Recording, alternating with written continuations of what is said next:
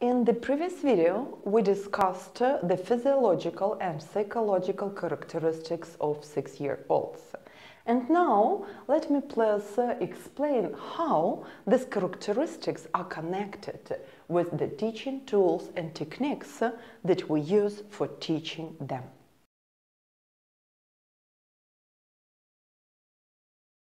First of all, it is important to remember that we need to use images.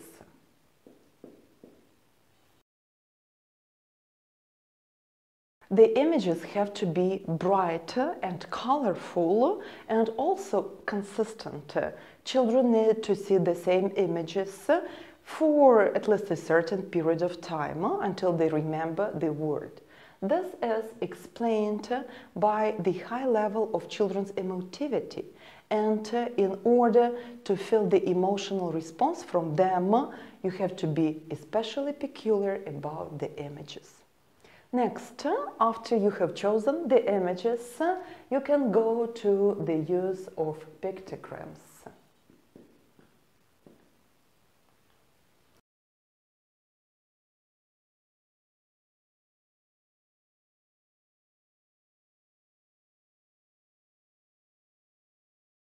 The use of pictograms is explained by the lack of learning experience in children, and also it is important to remember that pictograms have to be used consistently. I mean that in IntiClass we use the same pictograms for all stages of learning, and that is how we group the sentence, and that is how we explain and let children understand how the sentence is built. After you have chosen the pictograms and decided about the images, it is important to create the variety of teaching tools.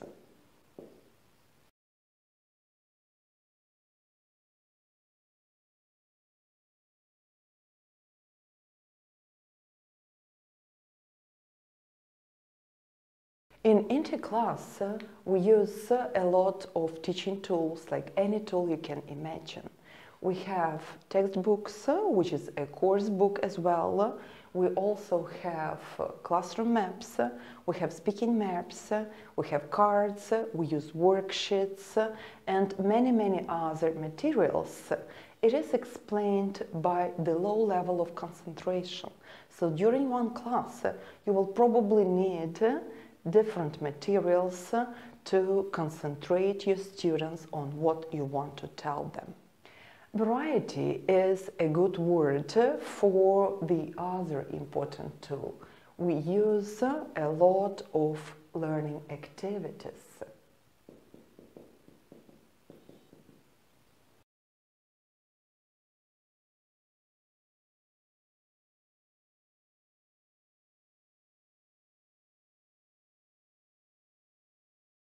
Learning activities are really various. We use chanting, we write a lot, we copy, we color, we also point and mime. Such a variety is explained by the impulsiveness of students, and to control their behavior, again, we need the variety of tools and activities. Every teacher usually has a question about teaching grammar, and we are not an exception.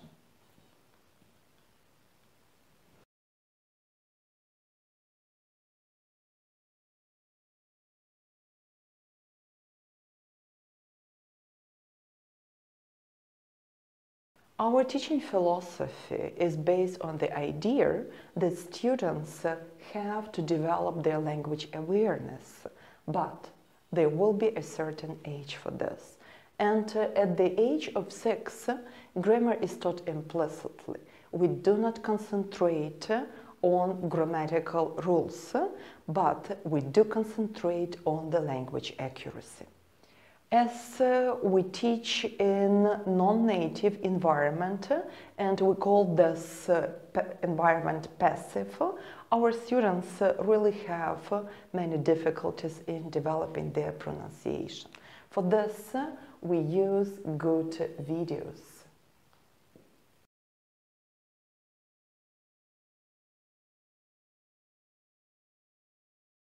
Good videos help to develop children's pronunciation, but also they have a great impact on children's behavior, because children mime, they can dance.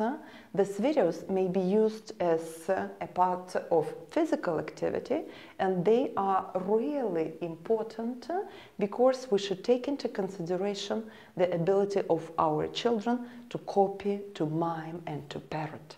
And last but not least is playing games. Every teacher has a variety of games in their teaching arsenal, and it's no wonder that we do teach children with using games. And in our videos, like next videos, we will recommend the games which do not bring only fun, but also develop language awareness and help children to learn language better.